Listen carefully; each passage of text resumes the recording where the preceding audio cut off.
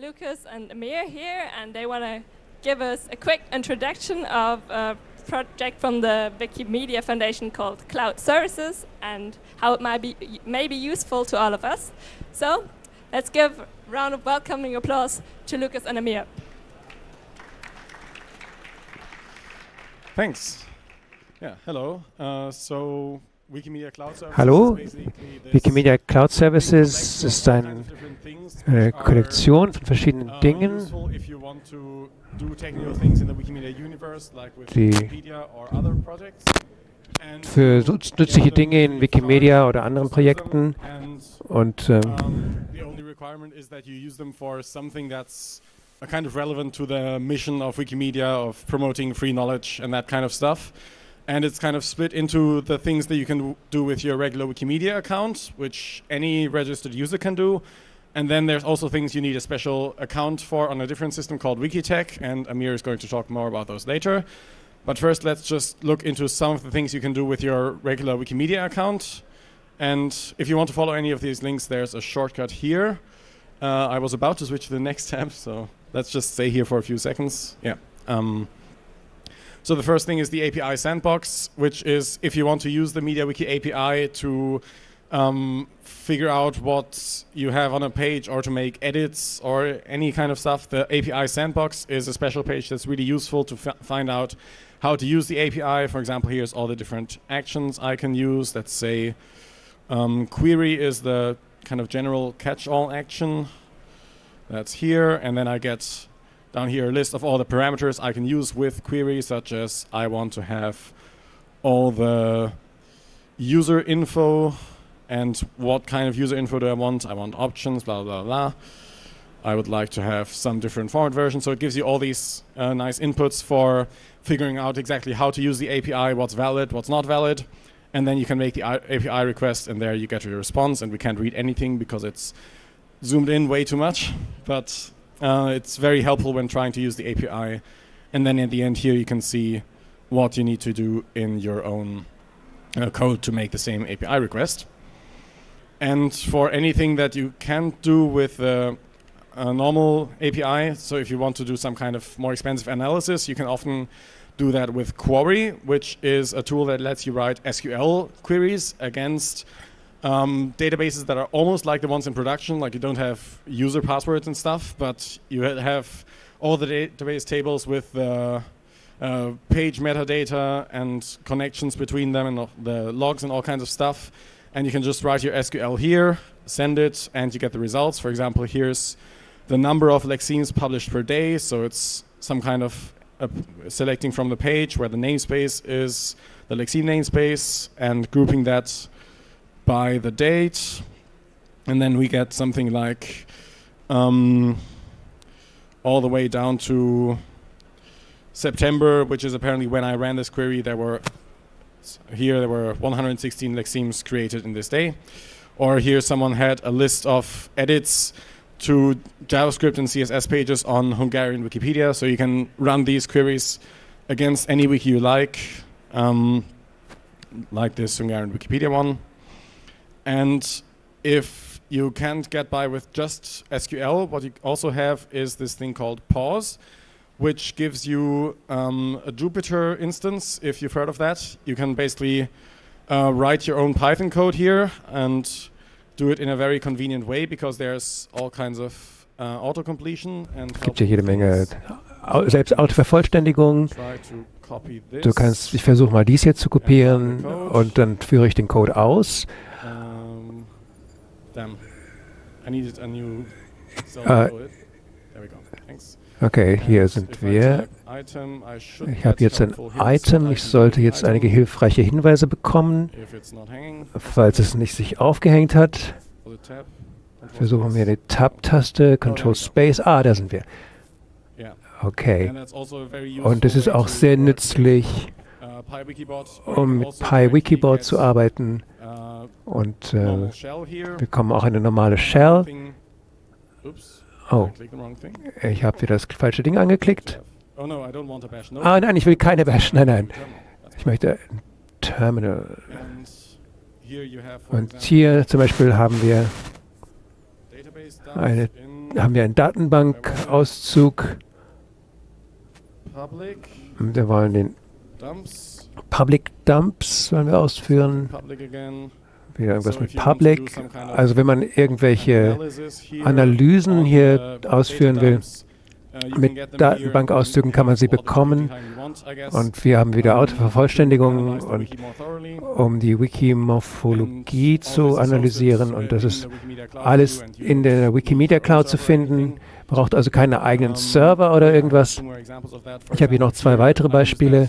Das hier benutze ich, um herauszufinden, ob es viele Items in Wikipedia gibt mit Encoding-Problemen. Da haben wir also zum Beispiel hier das I-Akzent, wo es nicht sein sollte. Und ich habe hier irgendwas in Python zusammengehackt, um all diese Bearbeitungen. Es geht hier nicht darum, ob ich eingeloggt bin oder ein Passwort habe. Ein sehr bequemer Weg, um Bearbeitungen zu machen. Oder ich kann etwas Schöneres bauen. Ich kann hier Markdown-Zellen oder Blöcke einfügen, um zu erklären, was ich tue und wie der Code funktioniert. Und schöne Notizbücher wie hier dann zusammenbauen. Und das sind also einige der Sachen, die man einfach mit einem Wikimedia-Account machen kann. Danke, Lukas. Und ich denke, was wir hier tun können, ist vielleicht, einige denken vielleicht wie ich, dass ein Browser für Kiddies ist nur, und man kann auch einen Wikitech-Account sich machen. Wo ist das?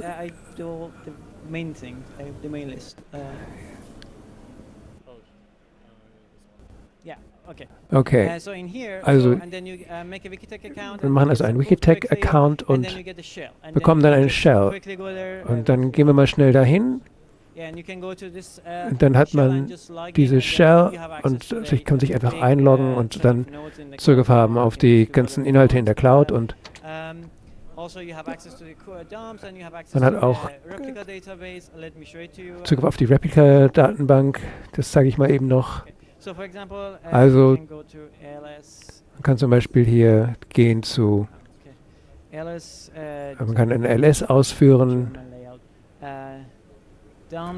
vom Verzeichnis Dumps, /Dumps. Okay. Public, /Dumps, /Public, /WikiDataWiki, und da haben wir alles, was ausgeführt worden ist.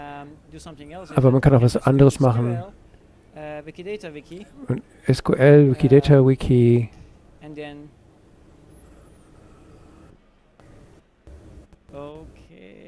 Okay, und dann geht man in die Datenbank. Wir haben jetzt natürlich noch nicht die Rechte. Wir können das beschreiben, weil das nur eine Kopie ist. Man sieht hier nur gehashte User-Passwörter und so. Man kann also ein Select ausführen.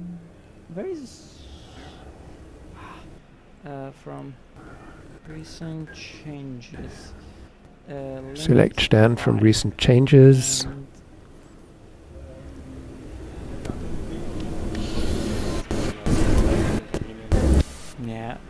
And then you get all of the things that you want to. You cannot even describe anything you want to directly into the system. And then there's also, we have something called the job grid. So you can just put the cron and anything that you want to, or just also man kann hier Cron-Jobs haben, alles Mögliche, und man kann Kubernetes-Dinge schreiben, alles was man will, und there's like a long help that it says like, oh, you run this job and then job what it does, and you can get this. So man kann hier die Jobs ausführen. Man kann jedes Bash-Kommando ausführen. Man kann sagen, okay, gib mir das hier zurück.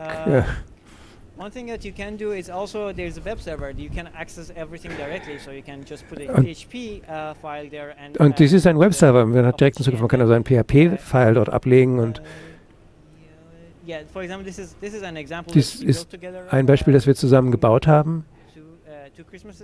vor 2 Weihnachten und das ist ein PHP-File, der Source Code ist verfügbar. Man kann den Source einfach in ein Verzeichnis legen und dann das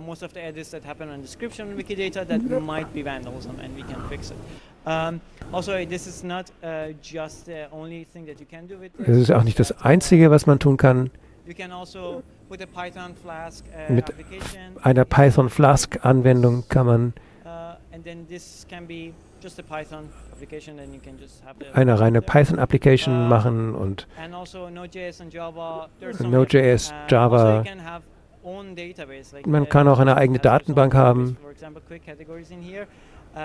Zum Beispiel hier Quick Categories. This tool for its own built-in database inside our cloud services, and it uses it just fine. Und wir haben hier eine eigene Datenbank in den Cloud Services aufgebaut.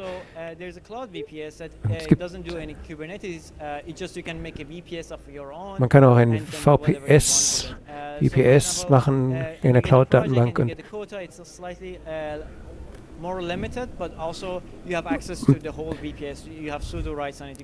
Und hier hat hier Zugriff auf den ganzen VPS und hat volle Rechte und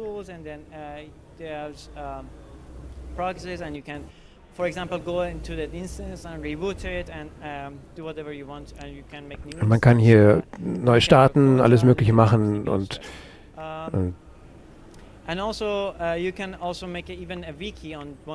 man kann tatsächlich auch ein Wiki aufsetzen in den Cloud Services. Wir haben zum Beispiel hier ein einfaches Wiki. Und der Unterschied ist,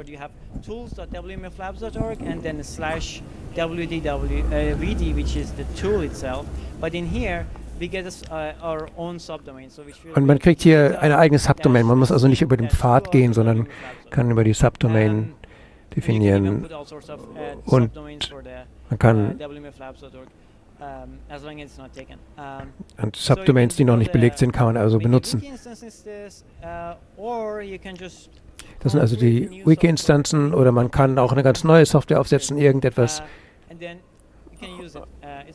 Und sie benutzen. Es ist alles sehr einfach. Man kann auch mehrere WPS haben. Irgendwas sonst noch?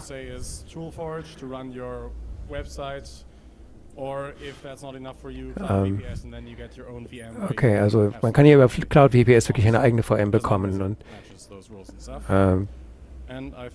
Und ich glaube, das ist alles. Gibt es irgendwelche Fragen?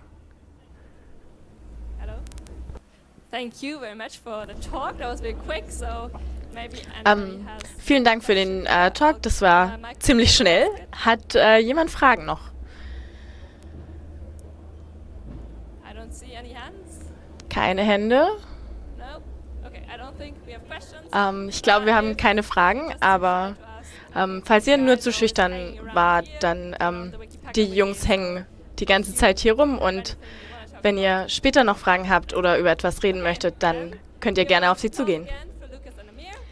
Vielen Dank und einen Applaus nochmal für Lukas und Amir.